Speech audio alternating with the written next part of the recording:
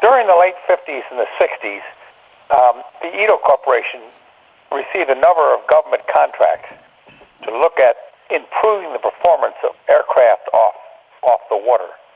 One of the contracts we had was to change the bottom on a widgeon to see if we could get better performance, and I think we put 3 or 4 different bottoms on it and performed very well. The other thing we looked at was to investigate what would give the best takeoff performance, a ski versus a hydrofoil, and would it give us some extra capability in possibly rough water. And the video that we're actually watching is of a Grumman Goose on a hydrofoil, and it's kind of interesting to watch that and to see. We eventually did get improved performance, but we actually got the best performance. We got better performance out of the ski than we did the hydrofoil. One of the other things we wanted to see if we could develop a product that would land on all surfaces.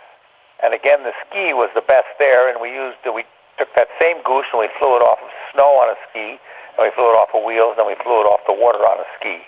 And that's the basis of that program. Whenever we flew that program, since it was a government development contract, we had to shoot movie film. And if you'll note, there was 10,000 feet of 16 millimeter color film taken of that, and most of that flight test work was done right in the LaGuardia control zone. I'm not sure if that video shows it, but in a lot of them you'll see Connies landing right overhead of the Goose. Jay, where did this program go, and why was this hydrofoil put on this aircraft? Okay, when the airplane was originally, or the concept was basically put together, the Navy was interested in developing an airplane that could possibly operate off of all surfaces. So one of the things was we had to develop a lift body that would operate off of both snow, land, and water. And we flew it with a ski, and I'm not sure there's a ski picture in there, but I do have individual black and white prints of the ski. We flew it off the hydrofoil, and we flew it off of wheels with the wheels was in that Grumman Goose. The program was quite successful as far as concept, and you realize also at the same time Convair was fooling around with the jet fighter, and the jet fighter also utilized the ski as a lift by to get that airplane in the air. The program came to an end in probably the late 60s or the early 70s, and the reason was there was a whole different move in the military away from seaplanes. At that time, the helicopter came in, and the jet came in, and the carrier became more popular, and the contract was basically canceled by the Navy, since we no longer had a requirement to have an aircraft that had to operate off of all surfaces with the development of the jet and the helicopter.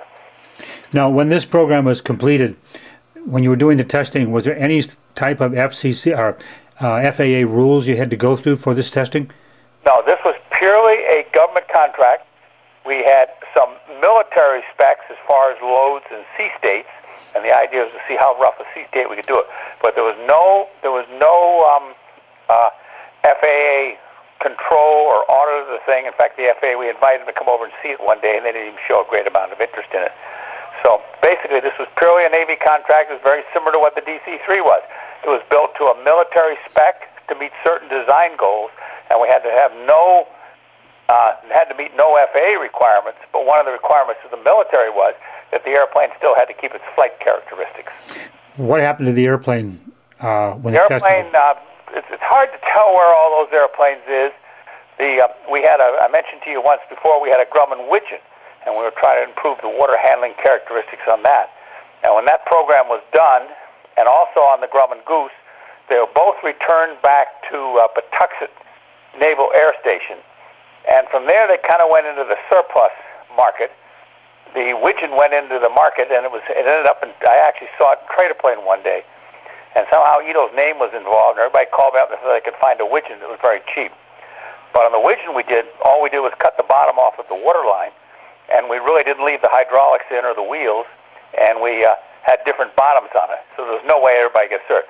The Goose, I have no idea what happened to it. I suspect it eventually was scrapped completely, because we've never seen any additional pictures or any talk of the thing or anything else. Jay Fry, thank you very much for sharing a part of your history. Great. I'm glad to be of help, and see if I can dig up some other interesting subjects.